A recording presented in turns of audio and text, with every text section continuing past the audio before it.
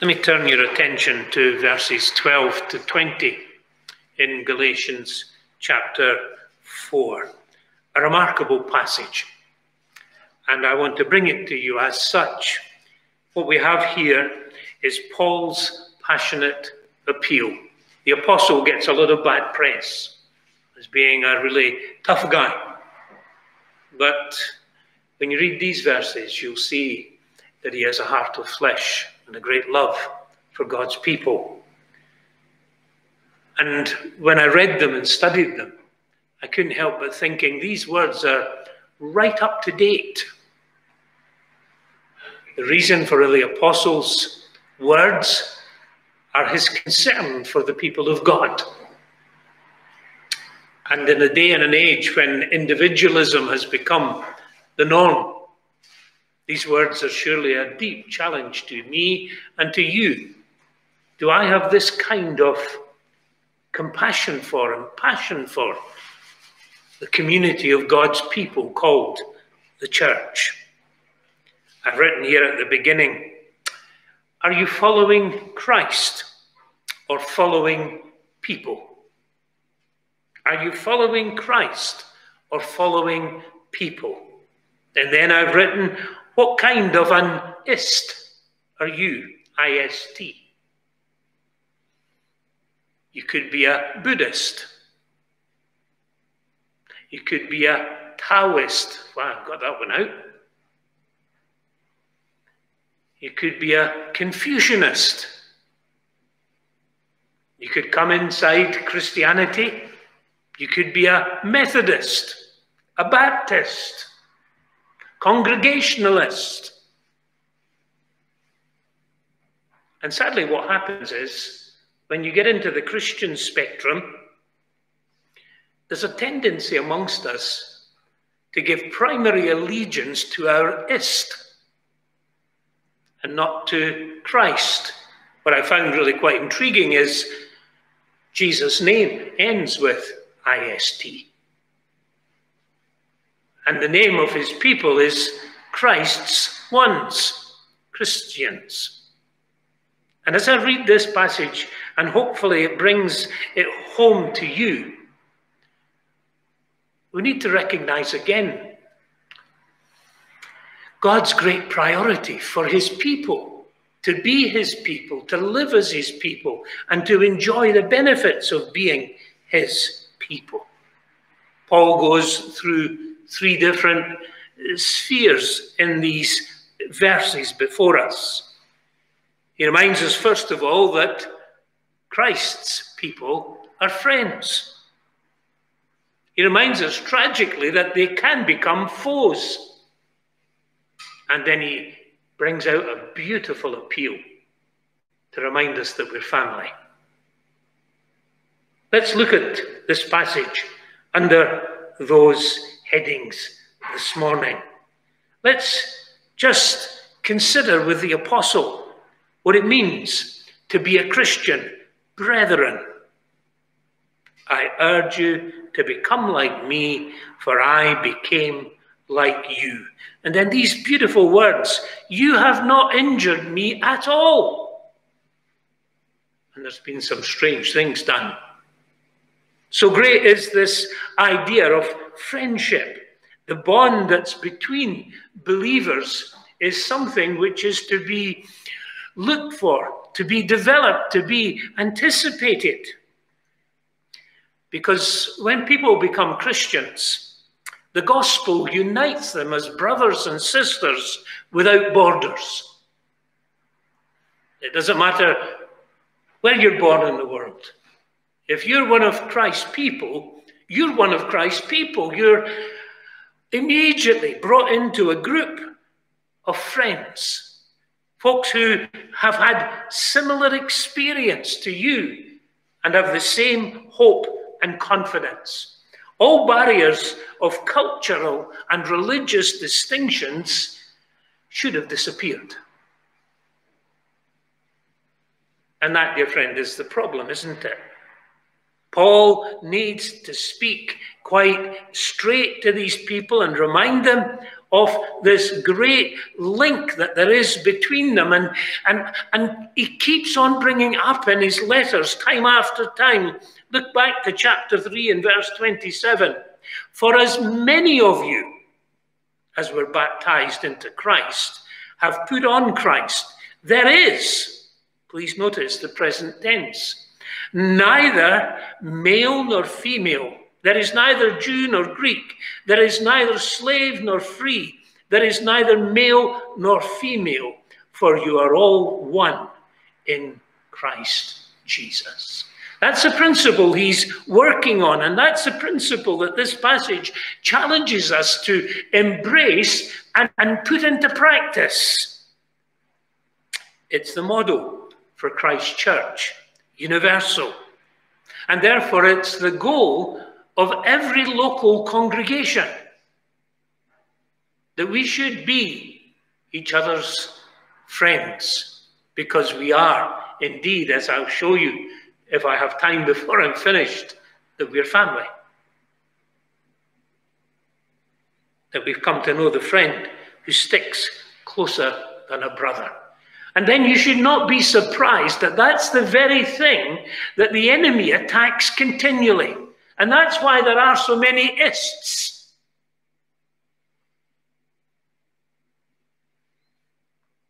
There are usually historical reasons for them.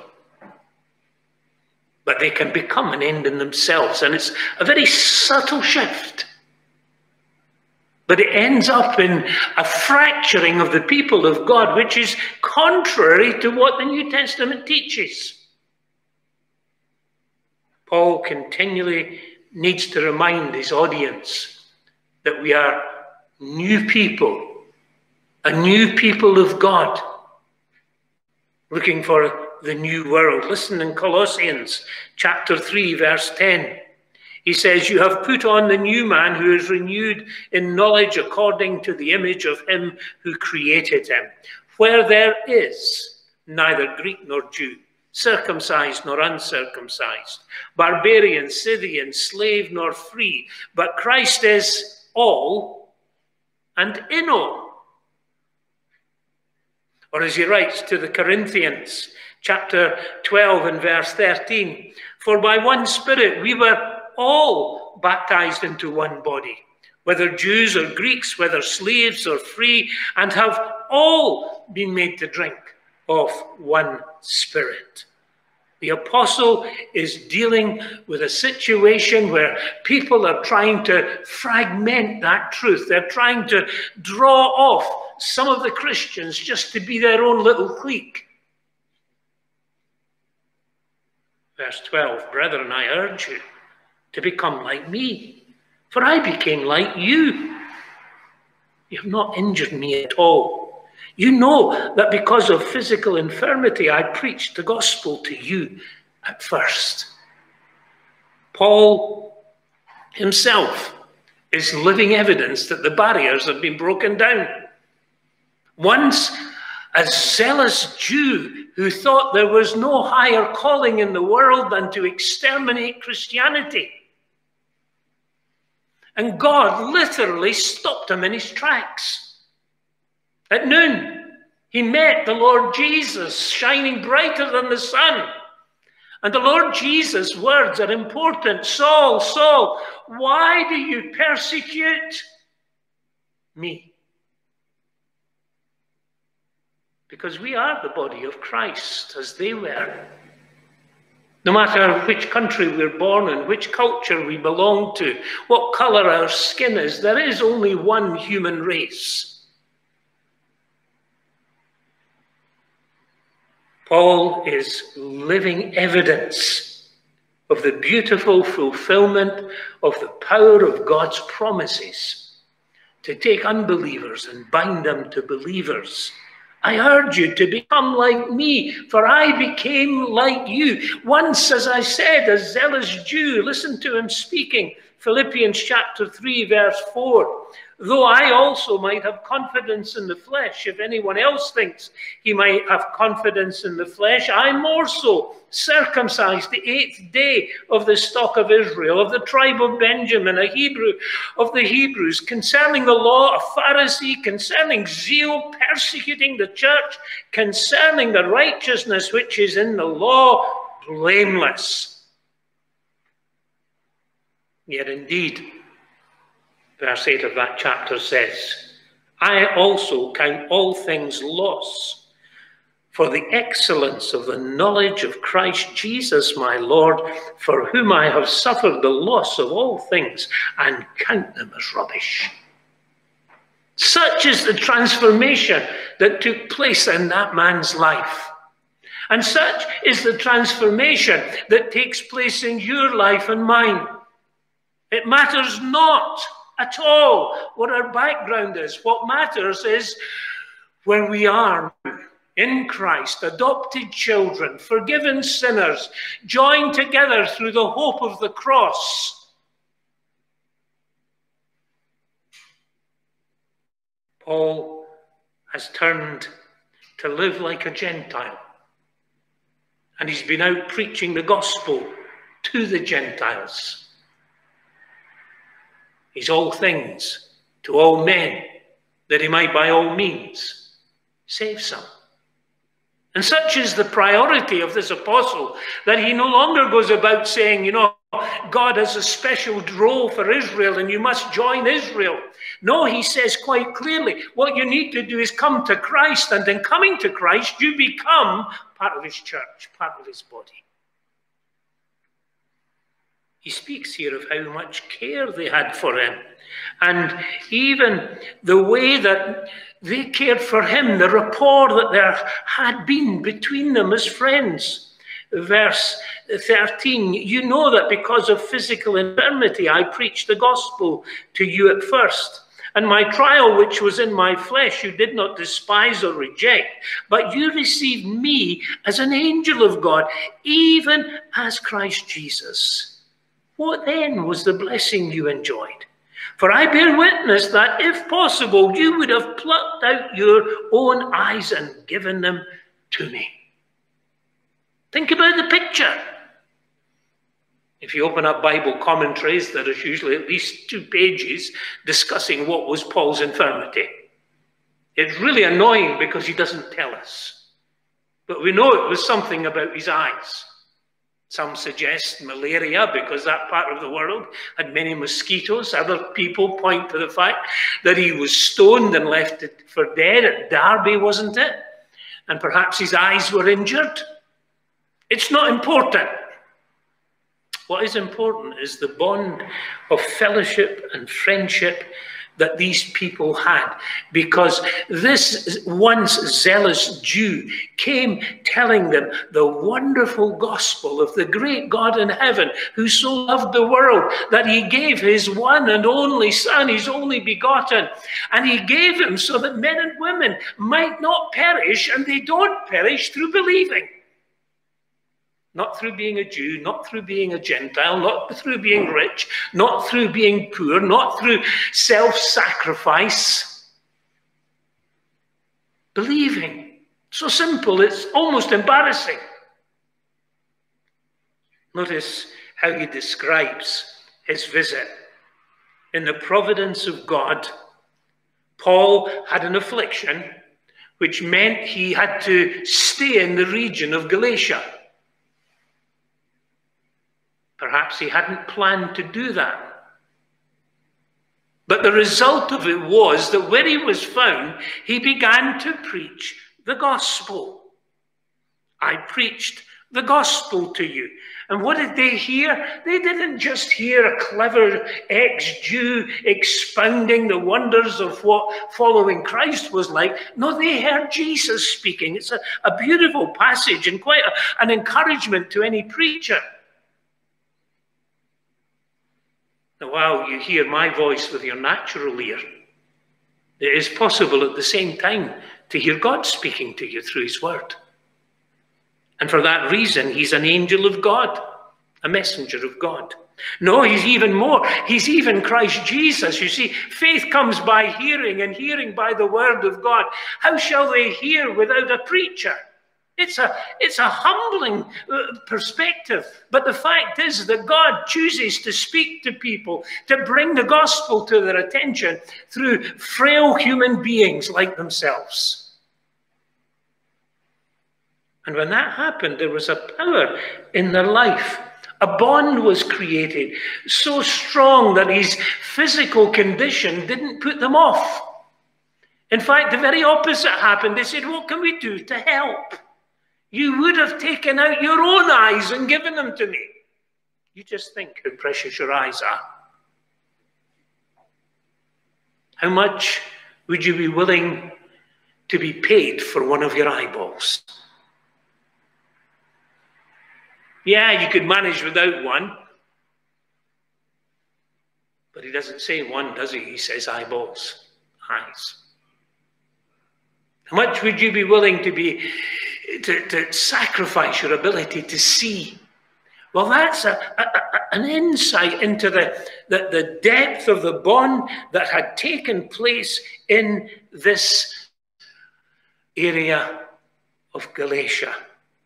He's describing events that are in Acts chapter 13 and 14. We're told that when he went to Pisidian Antioch, it says in chapter 13, verse 42, so when the Jews went out of the synagogue, the Gentiles begged that these words might be preached to them the next Sabbath. That was the effect on it. He had gone to the synagogue and the Jews were having none of it. But the Gentiles wanted more.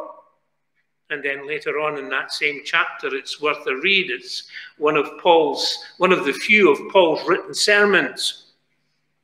It says at the end, now when the Gentiles heard this, they were glad and glorified the word of the Lord, not Paul.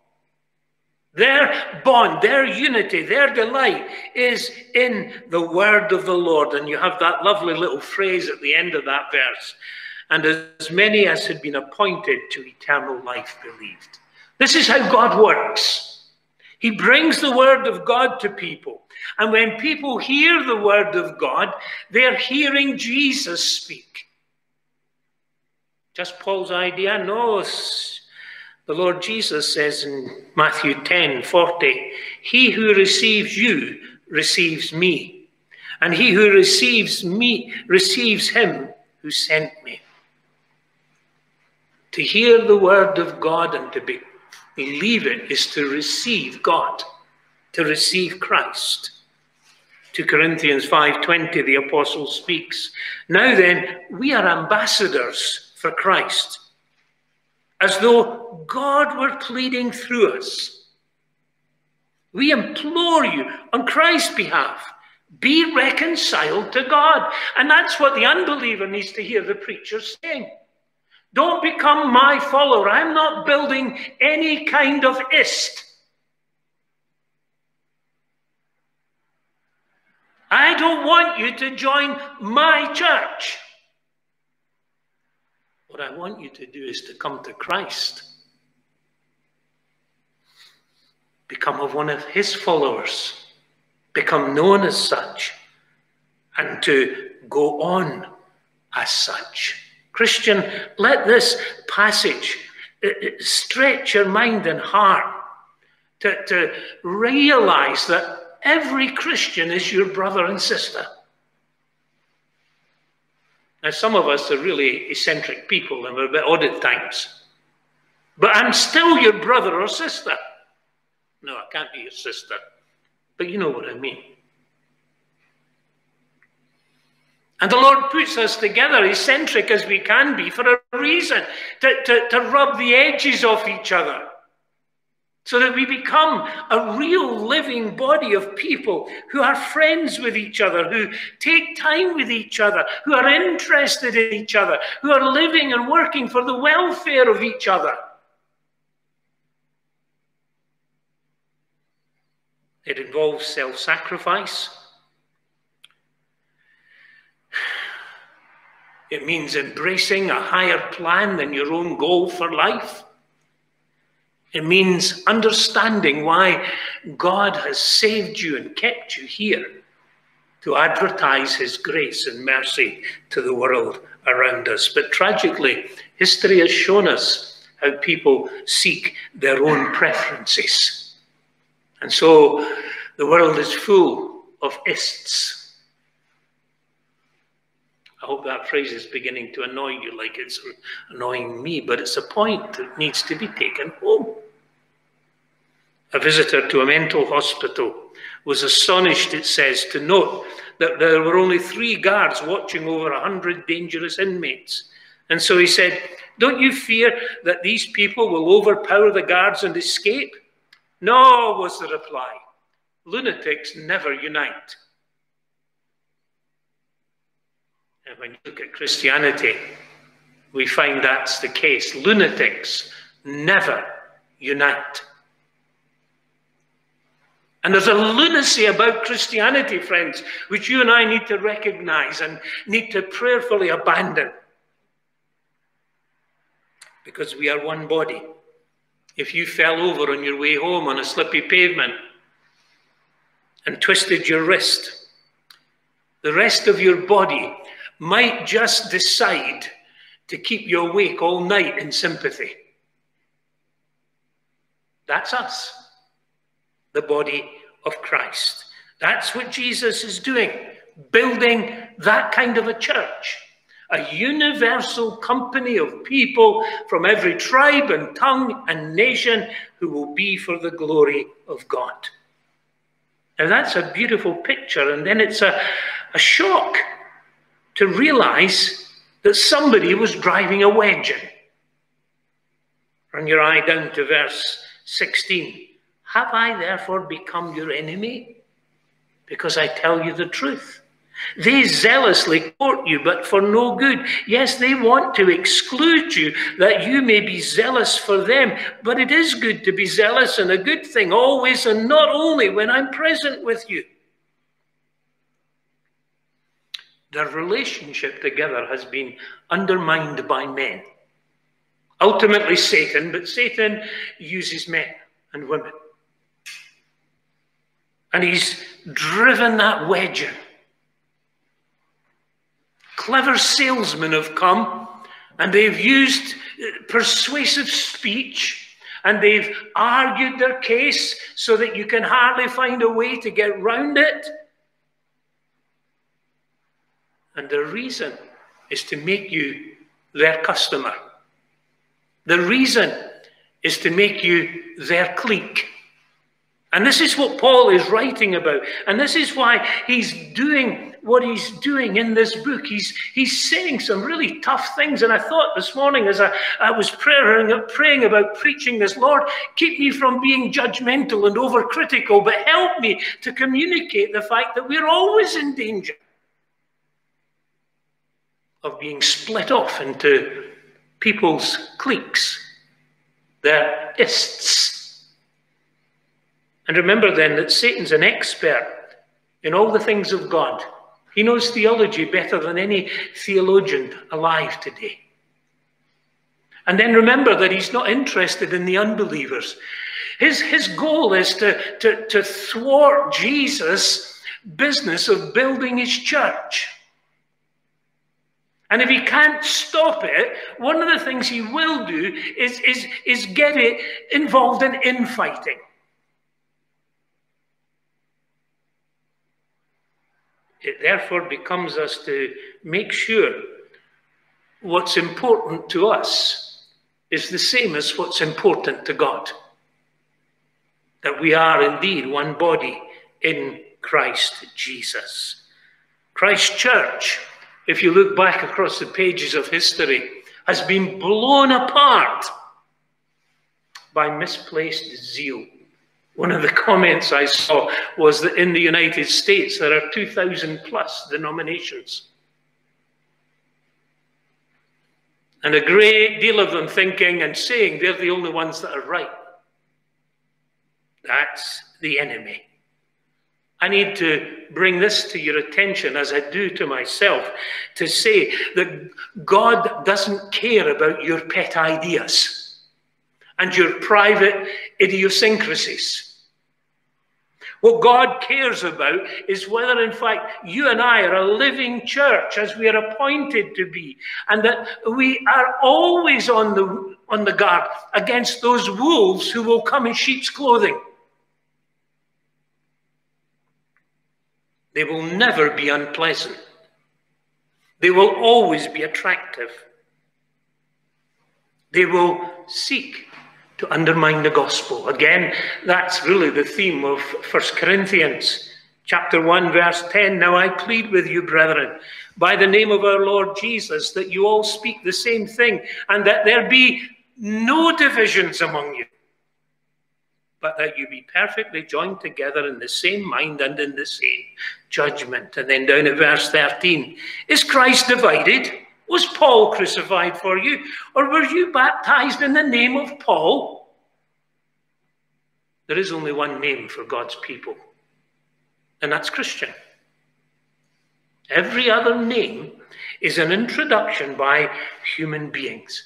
Every other allegiance is to fly in the face of the heart of our Lord Jesus Christ. Do you remember how he prays in John 17, verse 23, I and them, and you and me, that they may be made perfect in one, that the world may know that you have sent me and have loved them as you loved me.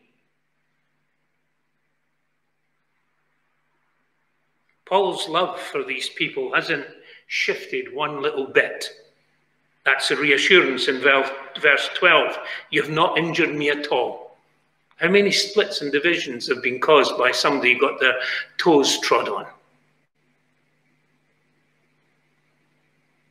Paul says, no, I don't have a problem with you. I have a problem with what you're doing. And so Paul speaks to them with a passion and compassion that only comes from a pastor or a man who's been appointed by God. I've got written here, chapter 5 and verse 4. It says there, you have become estranged from Christ, you who attempt to be justified by the law. You have fallen from grace. That's his concern. He wants them to know and enjoy the benefits of the Christian gospel. It's really the difference between biblical Christianity and religion.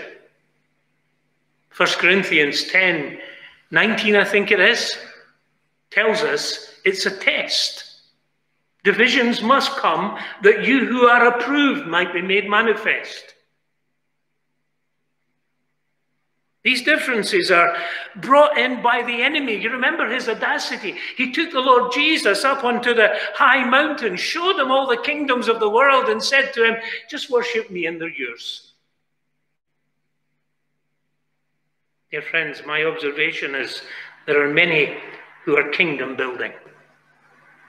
And a passage like this really comes home to us. Therefore, have I become your enemy because I tell you the truth, because I speak the truth in love? And as I studied this, I thought, you and I need to be shaken a good deal by this passage, because there is a tendency amongst us to at least subconsciously think, my group is the right group. And not to be humble enough to recognize that you might be wrong. You see, there's only one thing a Christian should be passionate about, and that's the gospel. That's what verse 18 is about. But it is good to be zealous in a good thing always, and not only when I'm with you. You see, they had been thrilled by the gospel when the apostle was with them. And now he's saying, you need to be passionate about one thing, the gospel, and be on the lookout for those who are passionate about their own kingdom building. They had experienced the gospel. They had felt it. They had enjoyed it. Notice again in verse 15, what then was the blessing you enjoyed? Paul could testify to what he has seen with his own eyes and what's recorded in Acts 13, that when they came to Christ, they were in fact the happiest people on earth, and so they should be. Their sins are forgiven. They're reconciled to God. They have an eternal inheritance in Christ. Isn't it tragic how that becomes familiar when some people just come alongside and they whisper in your ear, yeah, you're right, the gospel is important. And as I've studied this, I'm more and more convinced that splintering Christianity surely grieves God. That passage from 2 Peter, that judgment begins at the house of the Lord. Is it possible that one of the reasons for our present calamity in this virus is that Christianity has lost its bearings? And people are more concerned for their historical grouping than they are for being Christians. Look around you. It's not just in the past, it's happening now. I thank God for what's happening in Scarborough, but I tremble when I read that their business is to establish more Anglican churches. Why? You can't find an Anglican church in the Bible. What is it that gets into people who think my goal in life is to build up this aspect? It's not only there, it's right here in Pickering. In the years we've been here, we've seen new groups pop up, haven't we? Welcome Church. Who are pontificating that we don't even have the Holy Spirit here. What arrogance! What contradiction! And dear friends, these are only two. I told you I was trembling about mentioning anybody. I can keep going. We had a couple join us, became members, who called themselves Bible Baptists. What on earth is that? Why on earth does anybody describe themselves like that? Their attempts to take over were futile. And so eventually what they do is they go and set up in competition next door. Is that the kind of honor that Christ should have according to the apostle? Every true Christian should be seeking out a community where the gospel is central and becoming part of it and encouraging it. And that is going to be the challenge for the years ahead. That, dear friends, will be the watershed of real Christianity. What's my priority? Preaching Christ and getting people to faith in Christ, or building what I think Christianity should look like? Paul says these people have come in. I was encouraged to read these words from Mr. Spurgeon. A plague upon denominationalism. There should be but one denomination. We should be denominated by the name of Christ, as the wife is named by her husband's name. As long as the Church of Christ has to say, my right arm is Episcopalian, my left arm is Wesleyan, my right foot is Baptist, and my left foot is Presbyterian or Congregational, she is not ready for the marriage. She will be ready when she has washed out these stains, when all her members have one Lord, one faith, and one baptism. Perhaps what's happening in our present calamity is the Lord is really saying to us, isn't it time that you all came together, Bible-believing Christians, under the umbrella of Christ, and not under the umbrella of anybody? And I've got here a word for the unbeliever, you see. Which church should you go to? The one that preaches Christ crucified and calls men and women to repentance and faith and then to live a life of holiness. I do not want you to join my church because I do not have a church. It's his. I'm simply a caretaker. I'm simply a worker. And I find in modern Christianity, and oh man, time's beating me, but let me go. There's a subtle tendency which really challenges me. the change in the way that the leaders of churches are described. They're now inevitably called pastors. Now, when you call somebody a pastor, that means they're in control, they're in charge. Because that's what the word comes from, the word shepherd, and the shepherd was in charge of the sheep.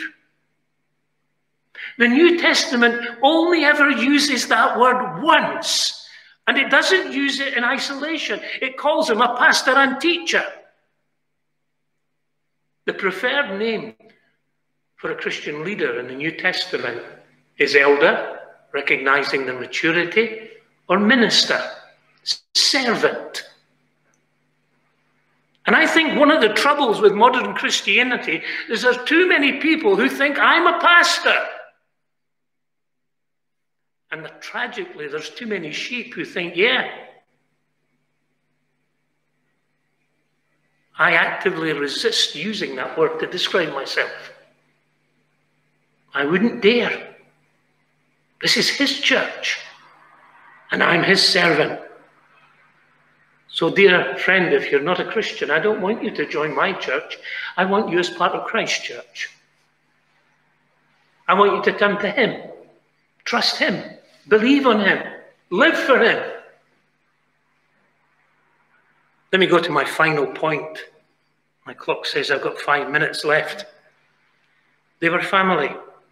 There is, in the last 2 verses of this section, one of the most beautiful revelations of the heart of the apostle in the whole of the Bible. Listen to him speak. My little children, for whom I labor in birth again until Christ is formed in you.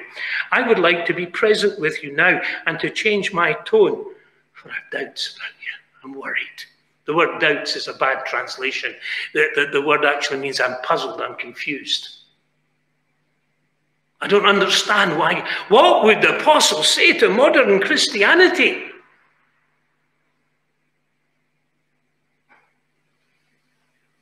You and I need to take note of this incredible description of Paul's heart. And you and I need to ask ourselves whether you have that kind of a heart for the Church of Christ. And that kind of heart means the church is more important than your ist or anybody's ists. He'd watched them being born again. And the language here describes him longing for them to be mature and grown up so that, in effect, that they would be sanctified by his Spirit. And he's deeply troubled because he's quite clearly not in Galatia. He's somewhere else and can't be with them. So he's expressing his deepest compassion. Because the Church of Christ is the most significant body on the whole of the planet. And all together from every ist and every nation, we will be the bride of Christ.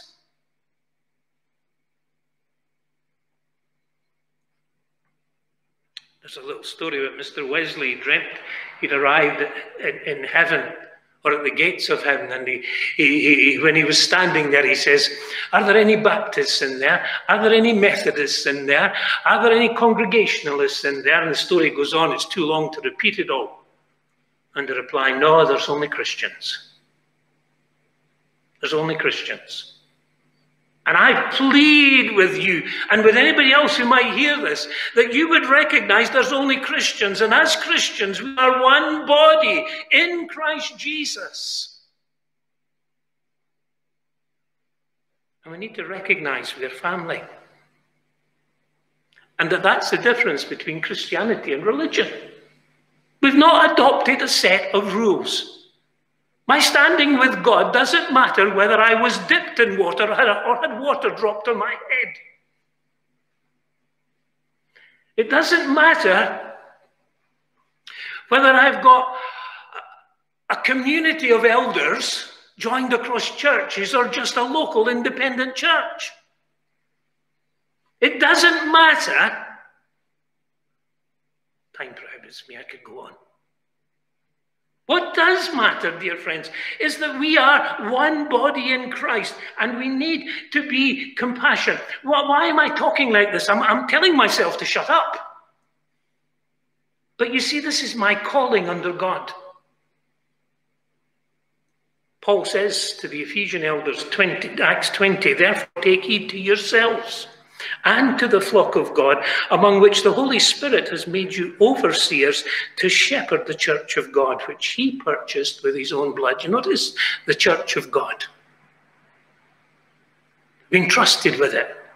And when you come to a passage like this, you have to be honest with it and have to lay it out in front of people. I need to stop. But notice that little phrase, my little children. This is the only time in the whole New Testament Paul uses it. And it indicates to us how much he felt for those people. The Apostle John uses it all the time. But this is the only time that Paul uses it. Because he wants them to understand his heart is for the work of Christ. There shouldn't be any Paulists in the world. There should only be Christians. He longs, you see, to see them growing and going on with God because they're family. Think about it. You do that with your own children, don't you? You've done it with your own children. They were all different, but you had the common goal for them to grow up and be mature. And even now you're delighted in how that continues, if it does continue, and it doesn't always. That's the apostle's heart for the church of Christ. And I feel that it's time to say to the church of God, grow up. Dump all these man-made tags. Be the body of Christ for your generation. There was a man walking down the street, I've got written here, and he passed a used bookstore. And in the window he saw a book, and the title caught his attention. It was How to Hug. So he went inside and he wanted to buy the book, and he was given the book to look at, and then to his annoyance he found it was only the 7th volume of an encyclopedia with How to Hug within its pages. The church is a place where when coronavirus is not around, we need to know how to hug. I'm not a hugger, but we shake hands. We show deference. We encourage community. We desire to grow up, and whoever comes through the doors is welcome. Our first question is not what ist do you belong to, but do you know Christ as your Lord and Saviour? And that would be my final question to any unbeliever here today. Let me just bang the drum again. It's vitally important that you escape all the confusion of the ists and come to Christ. Trust him. He's the only Saviour. And his church is the only church. And when you belong to it, it's one of the greatest privileges on earth. We've been reading Paul's passion for the church. I pray that God would give me a passion like it. When George Whitefield was preaching in Philadelphia courthouse to thousands, he cried out, Father Abraham, whom have you in heaven? Any Episcopalians? No. Have you any independents or seceders? No. Have you any Methodists? No, no, no. Whom have you there? We don't know those names here. All who are here are Christians, believers in Christ, men and women who have overcome by the blood of the Lamb and the word of testimony.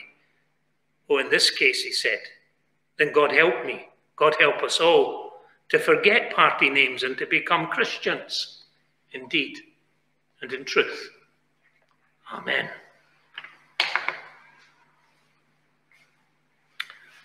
Let's pray.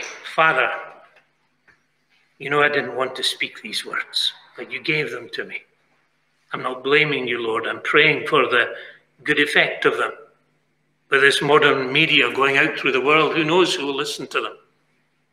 I pray earnestly, Most Holy One, that you might convict us all afresh, that we're brothers and sisters together, and it's time we dump these party titles for Jesus' sake. Amen. (651).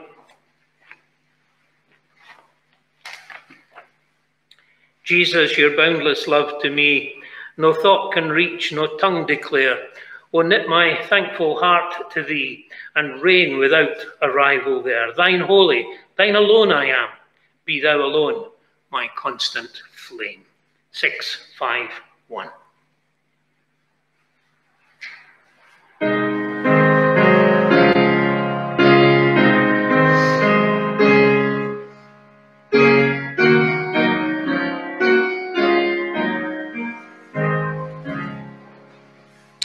Jesus, thy boundless love to me, no thought can reach, no tongue declare.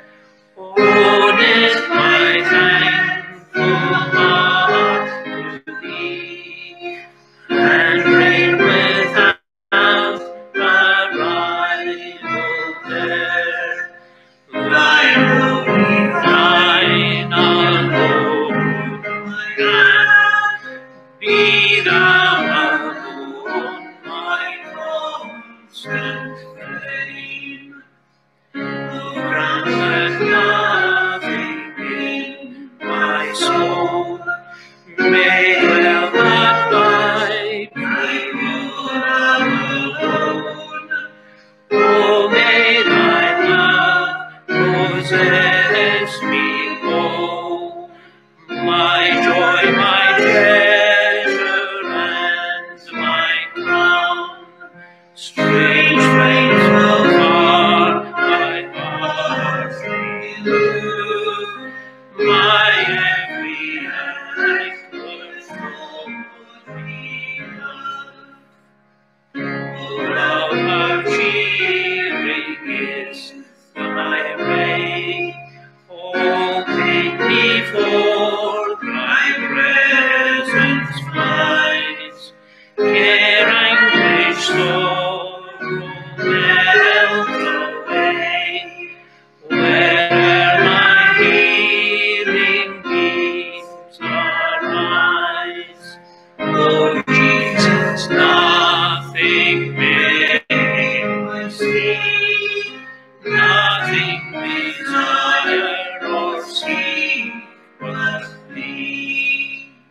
Unwearied may I this pursue, dawn pleasures through, and my bright smile, hurry within my soul renew. This holy flame, this heavenly fire, and day and night be all my care, to guard the sacred treasure.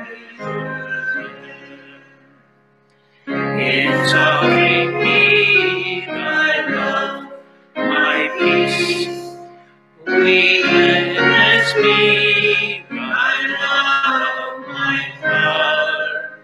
And when the storms of life shall cease, Jesus, in that tremendous hour, in deathless life, be thou my guide, and save me for my last night. Heavenly Father, we bless you and thank you for your great love and your incredible patience. Help us to know how to live as Christ's and to show him to the world and to call men and women to repentance and faith in him for Jesus' sake. Amen.